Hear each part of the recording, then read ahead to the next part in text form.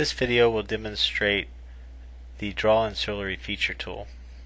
That tool is located in the cross-section pull-down menu under Draw Ancillary Feature.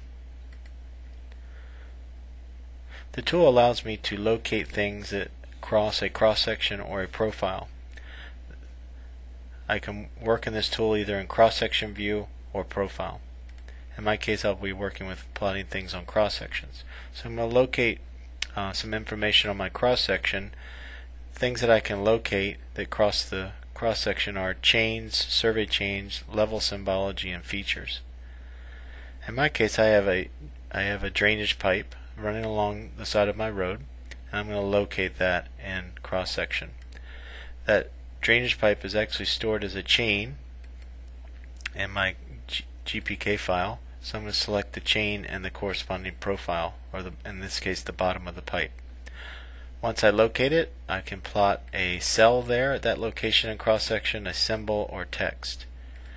We have standard symbol that I'm going to use in this case, a circle, and I'm going to fix the width at 1.5 feet.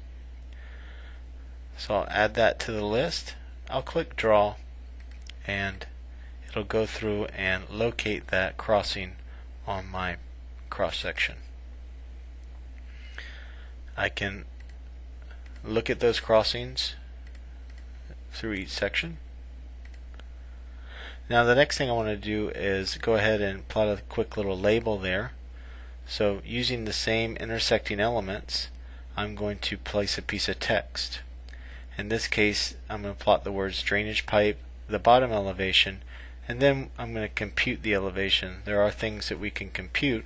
So here, in this case, I'm going to compute the elevation. There's other information that I compute, like features, survey change, profile. So this will automatically compute for each cross-section the elevation, in my case feet.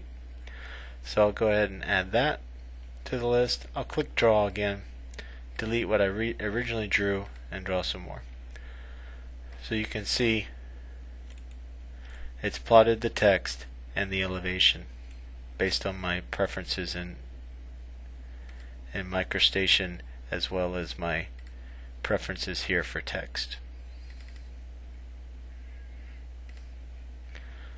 And so I would continue to add to this as needed.